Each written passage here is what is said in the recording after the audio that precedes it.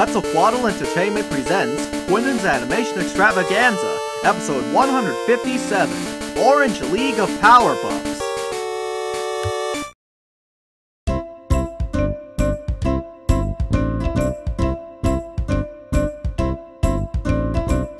Time to shine, everything will be alright. Everyone's excited to see you come. Quinton's Animation Extravaganza. Lots to do, all we need now is you. Now it's time for this show to begin. Quinton's Animation Extravaganza. Extravaganza. Extravaganza. Extravaganza. Oh, hi! Welcome to Animation Land. As you can see, I've just finished my script for Chapter 57 of Humans of Sentai Goranger. Well, seeing as the Battle of Commander-in-Chief Golden-Mask is already starting in this manga, that leaves Shotaro and me with less than 30 chapters left to work on. Come in! Quinton-chan! Oh, hi, Miyako, Momoko, Kaoru, come in. Oh, Shigeru, Koji, and Takashi are here too. Didn't expect that. Well, we came here to tell you something you ought to do. Okay, go ahead. Okay, you know about the League of Powerpuffs around here, right? Yeah, why do you ask? Well, get this. There are actually other Powerpuff Leagues throughout Animation Land. What?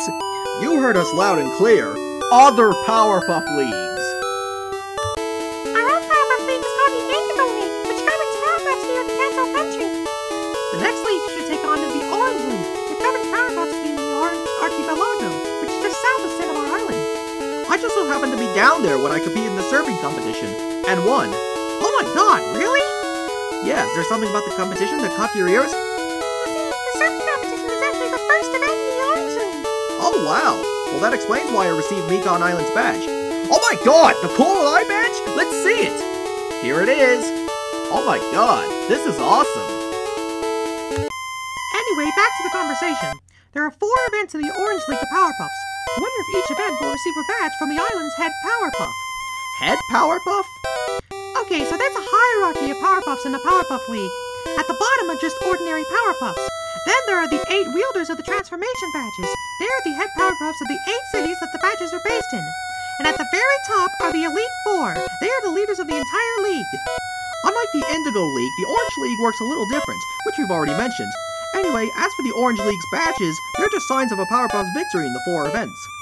So you've already earned the first badge, which is wielded by Atsumi of Mekon Island. The next event will be a snowboarding race, which will be held on Naval Island. Whichever Powerpuff wins the most events out of the 4, or they'll get a chance to take on the Orange League's head Powerpuff, Yuji, on Pumelo Island. If that Powerpuff manages to defeat Yuji, they'll receive the winner's trophy and be recorded into the Palace of Victory. Wow! Okay, I'll take on the other 3 events in the Orange League. Now that's what I like to hear. Good luck! You know, since you're the ultimate Powerpuff, you might actually have a chance at winning all 4 events, which has never been accomplished before. You may even be a match for Yuji himself. Okay, well thanks for letting me know about this. Hey, it's what we do, right? We don't know when the snowboarding race is scheduled to be, but you should find that out for yourself. Oh, I've actually planned on that. Good luck at the Orange League, Quinton-chan. Well, I'll do my very best. Great, bye-bye! You know, I can tell that the Orange League will be a bit too different from the Indigo League, as it'll be nothing like the Indigo League. I'm sure I'll be able to tackle everything. Anyway, thanks for coming. Stop by whenever crime attacks, okay? Alright, see you later.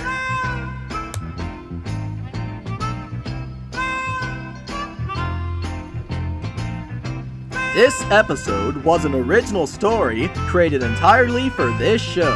Written by Quinton Cole, copyright 2019.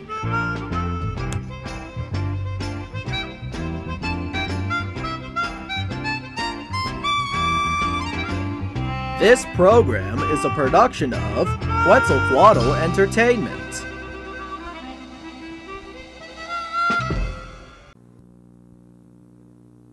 This is PBS, the Public Broadcasting Service.